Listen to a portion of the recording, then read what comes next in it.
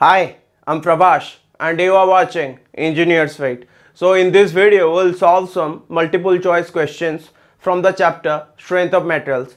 I have taken these questions asked in past PSU exams, and these questions can also be helpful for future PSU exams and PSC exams like OPSC, APPSC, Telangana PSC, Maharashtra PSC and any other public service commission examinations in various states. So the thing is simple, the question will come, you have to pause the video, try the question yourself, then we will discuss the answer. So let's start.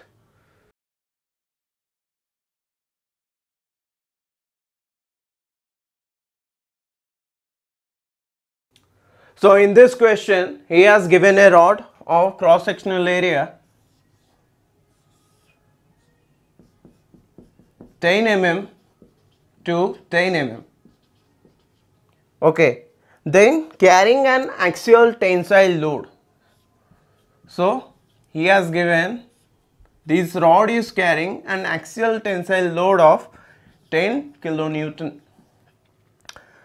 So the tensile stress developed. What is stress? Stress is resisting force by cross-sectional area.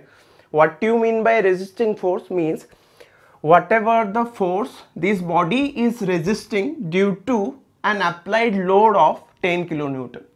So we know that stress sigma equal to P by A. So P is given as 10 kilonewton and area is given as 10 mm to 10 mm.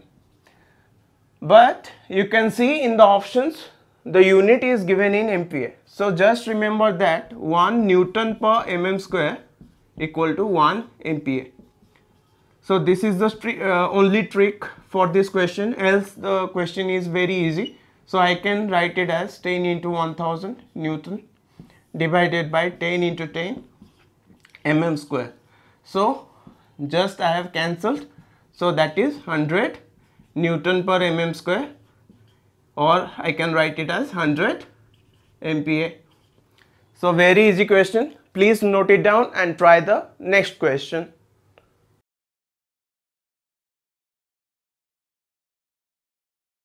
So in this question he has asked deformation per unit length in the direction of a force is what?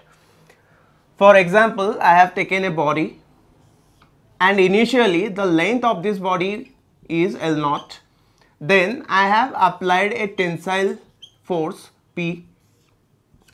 So initially the length was L0. After the application of tensile load P, it will try to elongate this body. So after the application of the tensile load, the body has deformed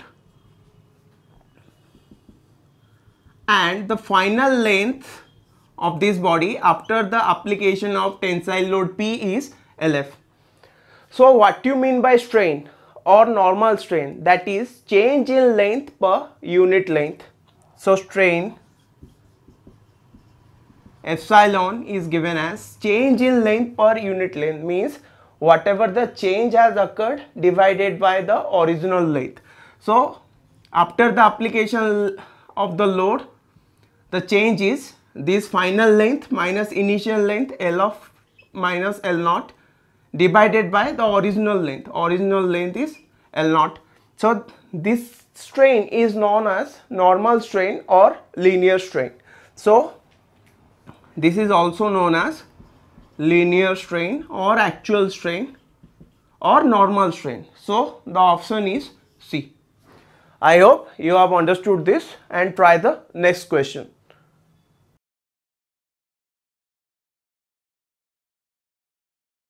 So the next question, the equal and opposite forces applied to a body to tend to elongate it.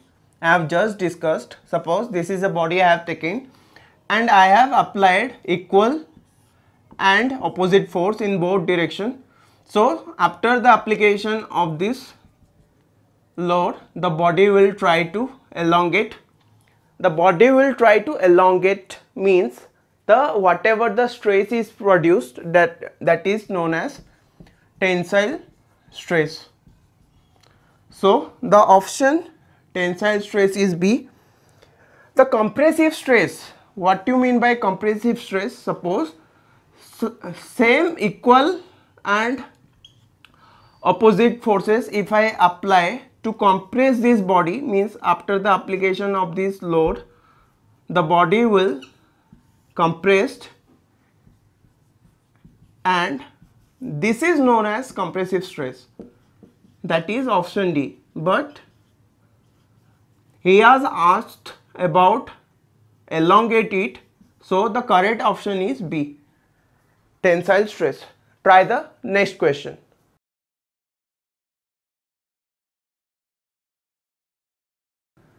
So before solving this question, let us understand the stress strain curve for a mild steel material. So this is the stress strain curve for a mild steel material, and from point O to A, this is completely straight, that is linear, and this point A is known as limit of proportionality.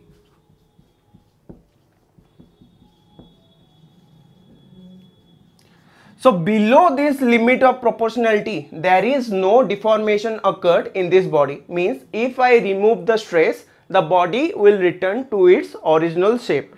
So up to point A, Hooke's law is valid. And what is Hooke's law? Hooke's law states that the stress is directly proportional to strain, and stress equal to Young's modulus into strain. So up to this proportionality limit or limit of proportionality, the Hooke's law is valid. So if I remove the load, the body will return to its original dimension. There is no deformation occurred up to the limit of proportionality, and Hooke's law holds good up to limit of proportionality. So the option is B. So please note it down and try the next question.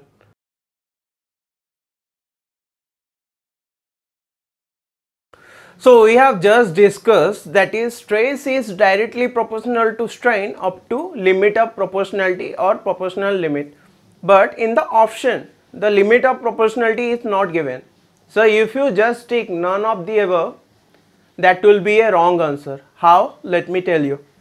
So this is the stress strain curve. A is known as limit of proportionality, and this point B is known as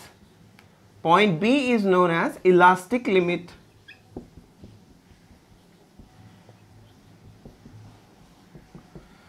So up to elastic limit, if I remove the load, the body will come to its original position, and this point A, that is limit of proportionality, and point B, elastic limit, are very close to each other. But from point A to B, it is not linear, but the point A and point B are very close to each other. So the stress can be proportional to strain up to elastic limit also. But if in the question limit of proportionality would be given, that would be the correct answer. But he has not given the limit of proportionality, he has mentioned elastic limit. So the answer is elastic limit, that is option A. So try the next question.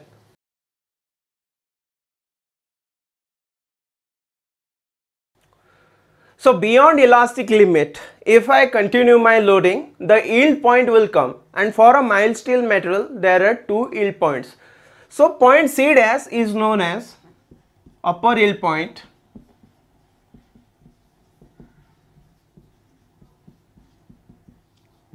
and this point C is known as lower yield point. And the C dash and C, these 2 points are also very close to each other. But to understand the things, we have to represent it in a graph in a such a way that we can derive the things. So at the point C dash, the yielding has just started, means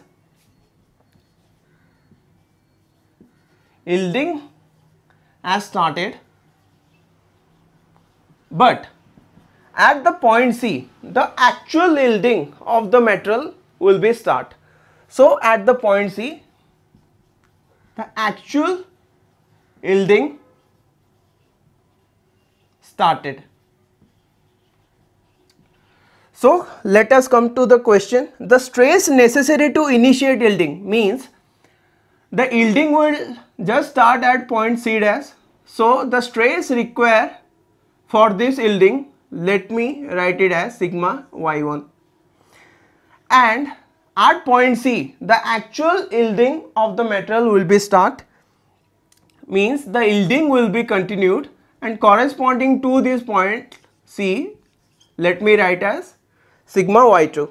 So you can see that the upper yield point is higher than the lower yield point, and the stress required for this upper yield point sigma y1 is considerably higher than the stress required for lower yield point, that is sigma y2.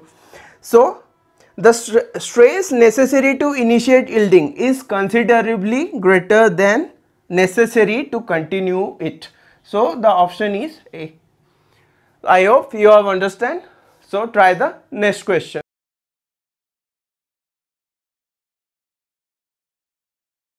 So if a material is loaded beyond yield point stress, means C is the point where actual yielding of the material started, and corresponding to point C there is yield stress of sigma y2. If I further continue apply my loading beyond this yield point without the increase in stress, the strain is continuous, means you can see that CD is a straight line, there is no increase in stress. If I further continue to apply my loading beyond yield point C without increase in stress, the strain is continuous, means CD is the region of the starting of plastic region. After the body has come to its plastic region, if I remove the loading, the body will not come to its original shape. So if a material is loaded beyond yield point stress, it loses its tendency to return to its original shape. So the correct option is D. Correct option is D. Next. So DE. So after point D, if I further continue my loading, the body start to increase its strength. So body start to increase its strength, and E is the point is known as ultimate point. E is the point known as ultimate point, and stress corresponding to this ultimate point is known as ultimate stress, means the maximum stress of the material corresponding to the ultimate point E, means the maximum strength of the material is at point E, that is known as ultimate stress. And beyond point E, if I further continue to apply the loading, F will come, and F is the fracture point. Fracture point. So for this question the answer is D.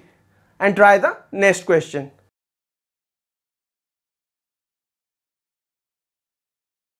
While explaining the stress strain curve for a mild steel material, we have derived that up to proportional limit Hooke's law is valid, means up to proportional limit Hooke's law is valid, and that is stress is directly proportional to strain, and stress equal to Young's modulus into strain. So what is the Young's modulus? Young's modulus is stress by strain, that is longitudinal stress divided by longitudinal strain. So Young's modulus is the ratio of longitudinal stress to longitudinal strain. So the option is C.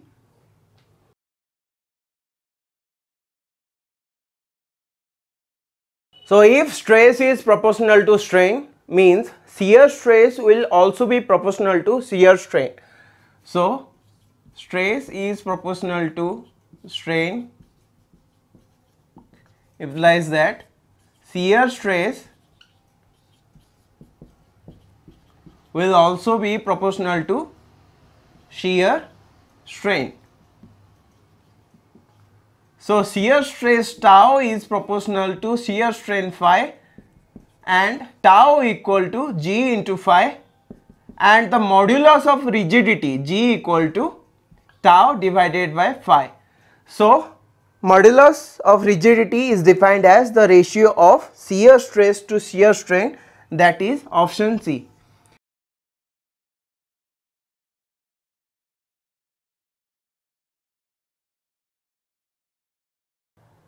Young's modulus is a material property, and material property do not change with loading. So if the radius of a wire stressed by a load is doubled, Young's modulus will be remains unchanged, remains unaffected, that is option C, because material property do not change with loading. So we have solved 10 number of questions. I hope you have understood this 10 number of questions.